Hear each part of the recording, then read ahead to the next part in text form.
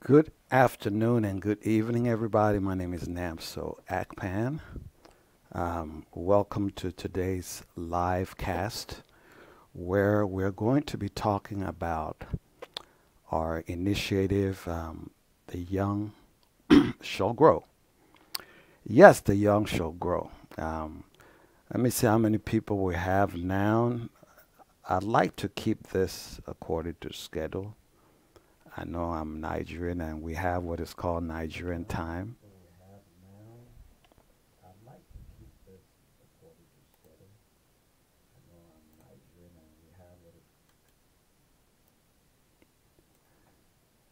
Now, what happened was I was talking and I was hearing myself come through, and it's like, oops, I didn't get everything set up right, but we're rolling and we're rolling good. Um,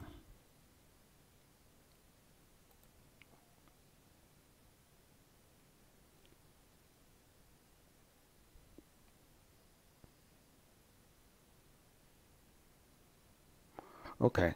Um, the Young Shall Grow program. Now, let me tell you a little bit about this program. Um, how many people do we have? I'm still trying to figure this out. We have two people watching. Well, I'm not gonna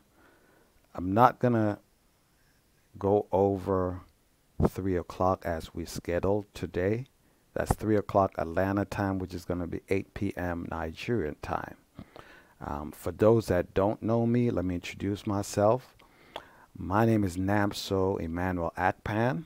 I'm the CEO of the Georgia Independent Movie Industry Association and also the CEO of the West African Independent Movie Industry Association, which is being created as we speak in West Africa. We're starting from Nigeria, Cameroon, and going towards the west, all the way to Senegal.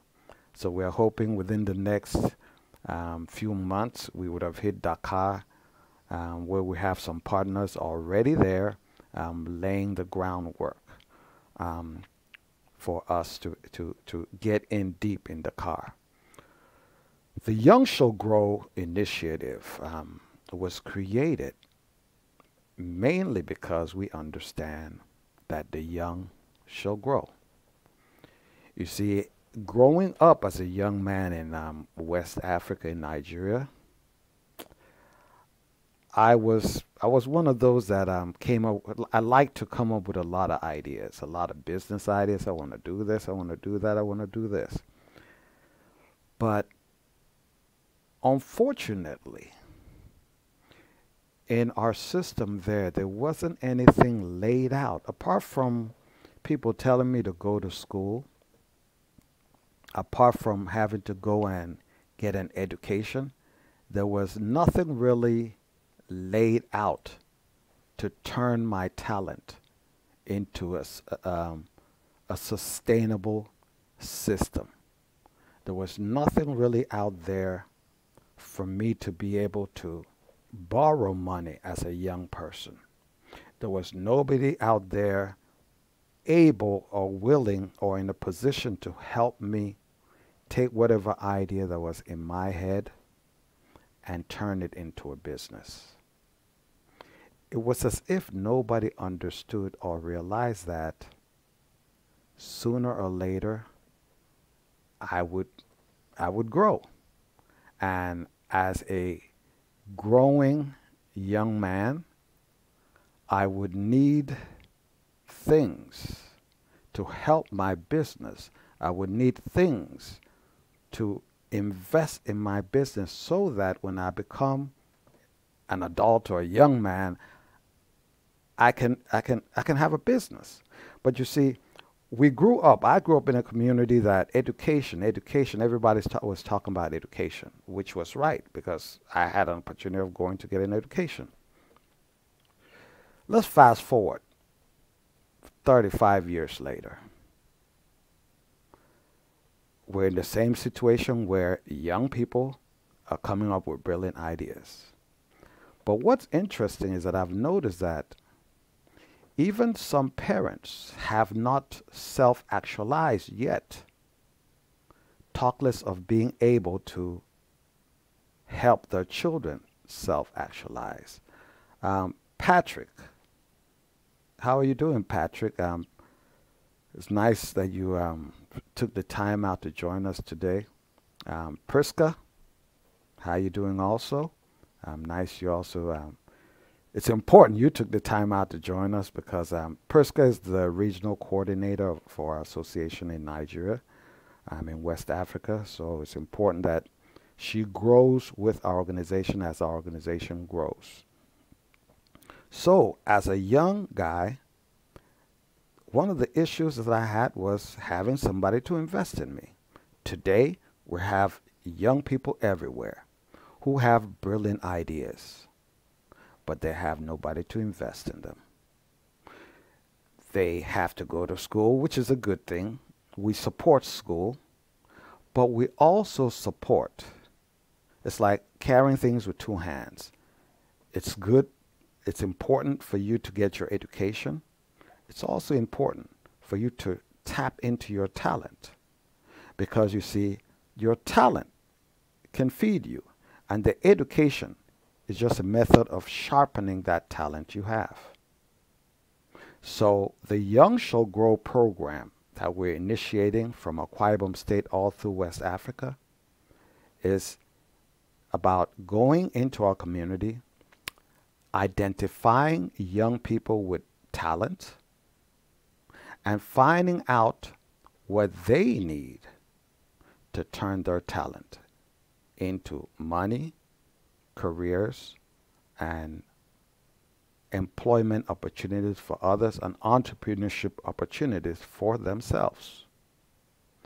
We want to be able to take these young children, these young youth, these young adults, people from the ages of 14, between 14 and 22, and turn their talent into a sustainable venture or business. We're not really just interested in just going out there to train people. There are a lot of people out there training. We're kind of looking for those people that have received some sort of training or have some sort of knowledge or have some sort of talent. And they're ready, they're at the level of infusing some resources, some money into that talent, to develop that talent into something commercial. You see, if we empower one young adult to be able to create a company, that young adult can hire 3 other people. That's 4 people that we've been able to empower. The last time I went to Nigeria, which was a couple of months ago, I went into the villages, into the creeks and everywhere to find the resources, to identify resources that we had that have not been tapped. And I tell you, there are so many. Our young people barely know about the past. Most of our young people have abandoned resources of the past. There are so many opportunities that we're going to tap into. If you go to our website, let me see if I can pull up that. Let me see if I can pull up. Okay. Now that's our website. If you go there, localfilmjobs.org. Now when you're on that website, you're going to be able to see information about what we're doing, about opportunities that we're offering, and also you can dig into our website up to 15, 16 years backwards to see what we have done, where we've been, how we started out, etc. But our website is very deep, it's very wide, and it can tell you a lot. But on the Young Shall Grow program, we have a lot of information there on our website that you can actually go and look at. In addition to that information there, let me see.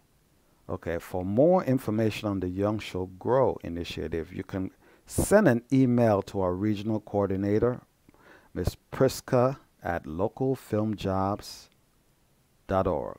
That's Priska at localfilmjobs.org. And she's going to be able to get in contact with you and give you any further information you're looking for. Now, for this program, we want to tap into the churches. We want to tap into the ministries. We want to tap into youth organizations. We want to be able to empower these youths. As we tap into these organizations and churches, we're also going to give churches, ministries, pastors, all people from all walks of life the opportunity of sponsoring any of the youths in our community. This is actually a challenge that I'm throwing out to the people of Akwa Ibom State. For every $100,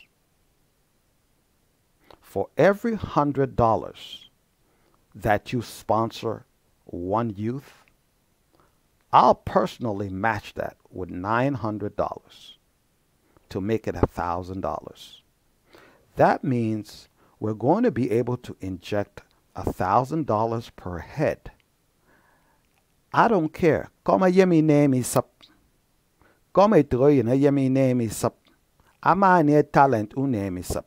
Nam no min krenye. Ke min ya water nye na name is up for a millionaire. Yes. You see, a lot of things in our past we've abandoned. Years ago, we were the #1 in palm oil. Today, we're not.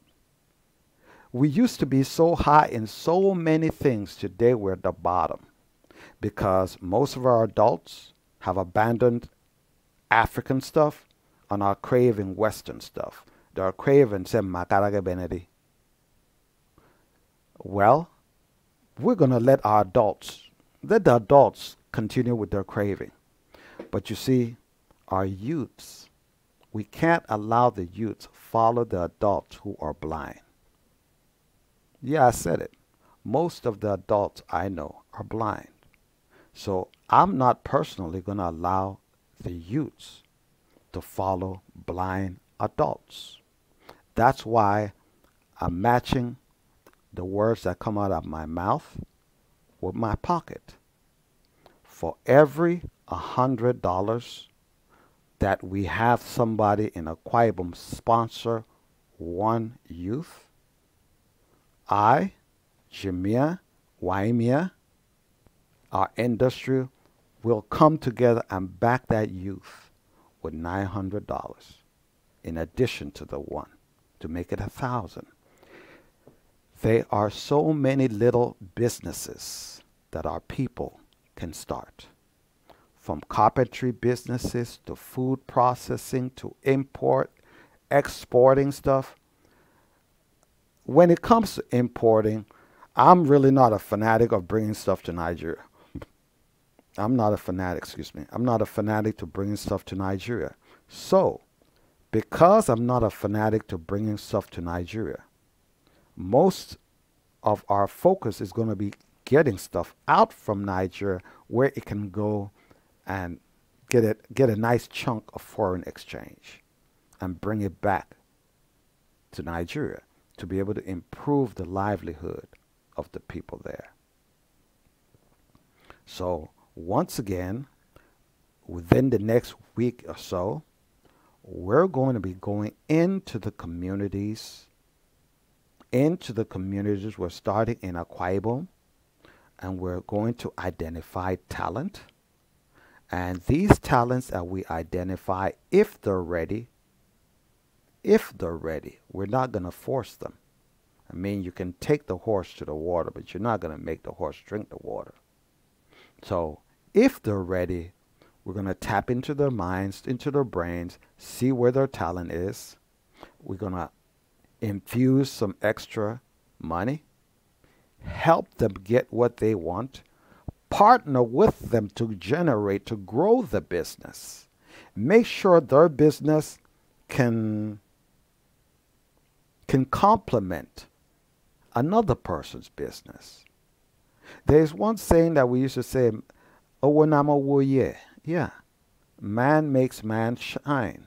Man makes man shine. That includes women too. I don't know why they just said man, but man makes man shine, and women do too. So one tree is not going to be able to create a forest. So we're going to be very meticulous in identifying the talent, then investing in the talent, then we identify this other talent and invest in it to make sure that this talent and this investment can assist this talent and this investment to generate more income for the community. It is something that I've spent a couple of years developing and testing it out so that as we bring it out and unleash it into our community, it's going to do exactly what we want it to do. Because as we're developing Lanawood in West Africa, our major theme is reinventing Africa. Reinventing Africa. Basically going back to the Africa that we know and going back to the Africa that we knew and abandoned. Picking out the best things of it. Picking out the things that can increase the value, our value, the value of the black person, both in Africa and in America. And we're going to start generating business. The Young Shall Grow program is also going to be part of our bridging the gap system. Because you see, as I'm in Atlanta, basically I live in the hood. I live in the most popular black community probably in America. I live on Bankhead. Everybody knows about Bankhead. If you listen to rap, T.I. and the rest, they're all around here, you know. They're all rep Bankhead. So living and doing business and enjoying with my black brothers and sisters and my white brothers and sisters here, because it's funny. Bankhead is supposed to be a black community, but it's not. My neighbors are white. So a lot of things are not the way people think it is. But being here in Bankhead, I've realized that most black people in America have no knowledge of the resources Africa has. What does that mean? That means that most black people in America are not benefiting from the resources that their great-great-great-grandparents owned in Africa. I want to remind you that the African American, the black person in America, that is the African American, is African. These are African people that were sent here or brought here or came. They're Africans. And one of the reasons protesting has been injected in their lifestyle, I'll say, yeah, it's injected in their lifestyle. One of the reasons is that they have been cut from their origin. They don't know palm wine. They don't know mpantok. They don't know nkareka. They don't know anem. They don't know abre. These are things that could create millions of dollars for them. These are also things that can create millions of dollars for our youth in Africa. But the problem is that there's a gap. There's a gap. And that gap seizes communication between both continents. That's why Lanawood is the catalyst. Lanawood is going to unseal that gap, that mental gap, so that things can flow across.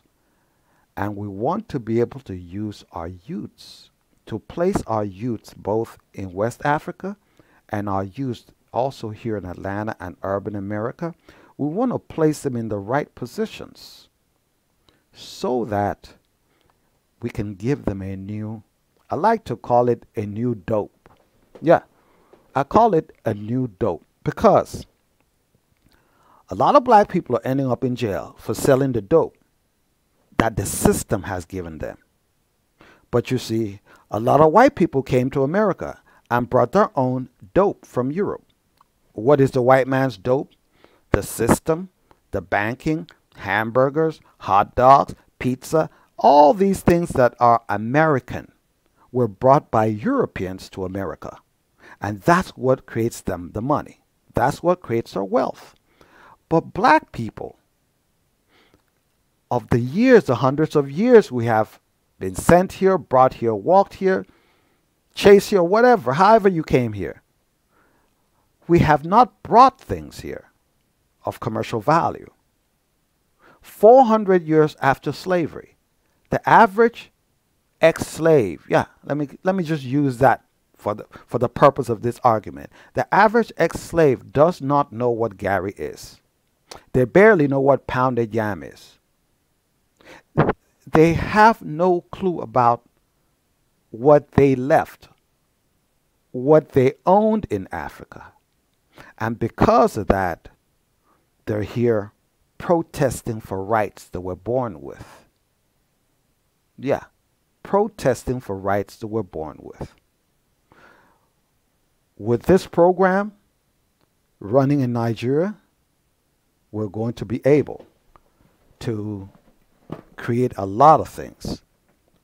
Now, I have not stopped this live cast, but you guys just give me 1 minute because I've noticed something technical. Let me check it real quick.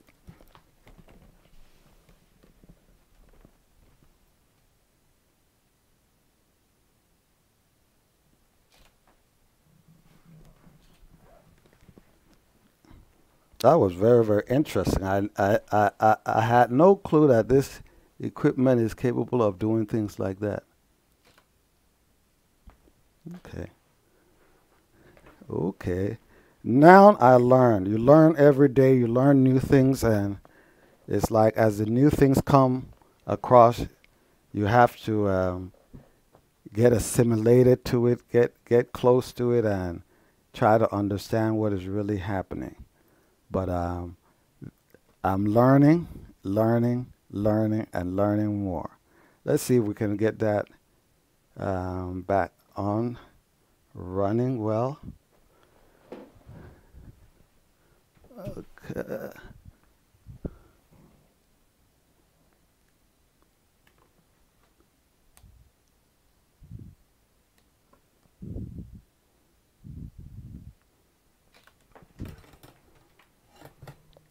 What did I run into? My gosh.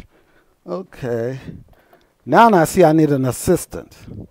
Yeah, now I see I need an assistant to be able to help run some of this equipment. The stuff is so complex that sometimes it's crazy for me to do it. But as I was saying, sorry for the interruption. So the Young Shall Grow program is going to be that bridge. And it's exciting that we're going to be using young people to lay it down and to get it started. What areas are we talking about? We're talking about film production. We're talking about the creative arts. We're talking about food production. In fact, we're talking about any way, any kind of talent that can be invested in. We're not just looking for people making movies. Making movies is just a little percentage of our industry. What we're more involved with is turning talent into money. I know that we're almost hitting the 3 o'clock line. I said I'm going to keep this 30 minutes. But this discussion was very important, so I can share with everybody as much, I can share with everybody as much with what we are doing, how we are doing it, and why we're doing it. Turning talent into money is our focus. We're looking for youths. For the youths, they don't have to pay any money. But for each youth, we're going to look for sponsors for them. We want people that can guide them as mentors. We want people that can make sure they do what they say they're going to do before they join us. Because $1,000 is a lot of money to invest in somebody and they're not serious. So that's how we're going to lay it down to make sure. Okay, I see what happened. The camera was set to go off exactly in 30 minutes. And I started it earlier than 30 minutes. And that's why it went off. Okay. I'm learning this stuff and it's interesting, but I'll be able to do it. The more and more I do it, the better I get at it. But I'm getting too old for this, so next time I'm going to have somebody. My equipment is it's supposed to be automated. That's why I decided don't bother anybody coming to work. But next time I'm going to make sure I have somebody behind there to make sure nothing funny like that happens. So please, next Sunday, 7:30 Nigerian time, 2:30 Atlanta time, unless we change it, but it's going to be around that time. Get people involved with us. Get people sending us questions, whatever they want to ask, however they want to help. Or if you have a young person, age 14 to 22, that needs help, that needs somebody to invest in them, that's what we want to do. From next week, don't be surprised if you're a pastor, a church, a ministry, we're going to come knocking on your door. Yeah. I'm going to come knocking on your door. And if I don't come, Priska is going to come knocking on your door. And when we come, it's going to be real simple. We're going to dangle $900 in front of you, and we're going to ask you for $100. If you add $100 to the 9, we bless somebody. For every $100 you add to our $900, we're going to bless somebody. And guess what? There are some youth who want to do businesses that are bigger than $1,000. There are some businesses, there are some young people who want us to invest in their business a little bit more than $1,000. We don't have a limit. If we find a young person who has a business idea that needs $10,000 to $20,000, I'll personally guarantee that. But we're not going to let that young one person control all that wealth. If that idea is real good, I'm going to go look for, or we're going to go look for 9 other young people who are going to come and co-own that business with that person. Then I'll invest all that money. Because it is not of any value one person in the village driving a Bentley while the other hundreds walk. I like everybody to have something. I like everybody to have something equal to what their sweat is worth and what they're able to invest. Now, I assume, a lot of times when I talk, there are no questions. I don't mind taking questions, but if there are no questions, it means everything I'm saying is A-okay and people are just letting it sink in. Patsy the twin. How you doing, Patsy? Patsy came into our program. She's involved with broadcasting. We are looking for young people to add with her too. You see, as broadcasters, they need camera folks. They need people driving trucks. They need people laying with the cranes, with all the equipment. Younger people can do this. 14, 15-year-olds can shoot. They can produce. While the older people handle something that is more, needs more responsibility.